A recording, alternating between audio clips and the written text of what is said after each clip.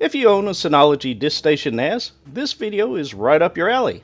So one morning, I woke up to find my NAS was totally unresponsive on the network.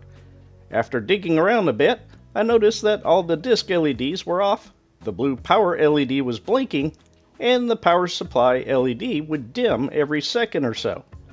In a bit of a panic, I hopped onto Amazon and ordered an aftermarket replacement. Luckily, it arrived the very next day and was compatible with various Synology models, including my trusty DS918 Plus with these specs. I swapped out the old power supply, connected the new one, and plugged it into a surge-protected outlet.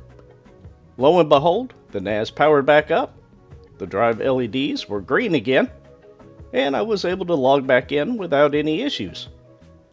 If you own a Synology DS model, this little hiccup could happen to you too. It's a good call to have a backup power supply handy just in case. I'll drop some links in the description if you run into the same problem or want to grab a spare supply.